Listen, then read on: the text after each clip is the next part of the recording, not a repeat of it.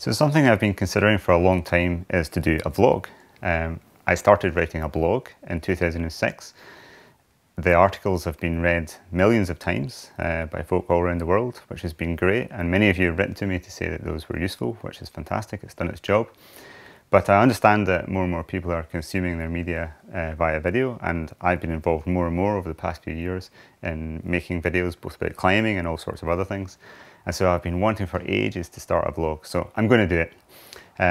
I've actually prepared a couple of vlogs episodes already, which are kind of ready to go. But I was wondering what would be nice to do a first one. And since this vlog is about you, I thought it would be nice if I started off with an Ask Me Anything.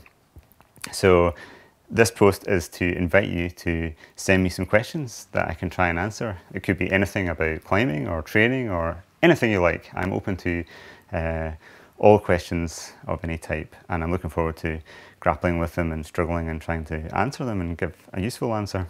In the spirit of giving something to you guys, I thought it would be nice to do a bit of a giveaway. So I thought for the best 2 questions, as judged by me, I will give away a couple of copies of my books. A copy of 9 out of 10 Climbers Make the Same Mistakes, my first book, which is about improving at climbing, and my second book, Make or Break, which is about preventing and treating climbing related injuries. So wherever you are in the world, please do think of a good question. I really like good questions. And yeah, we dispatch these books all around the world every day anyway from my website, davemacleod.com. Do check that out if you've not checked it out yet, because there's already more than a decade of free advice on my blogs there.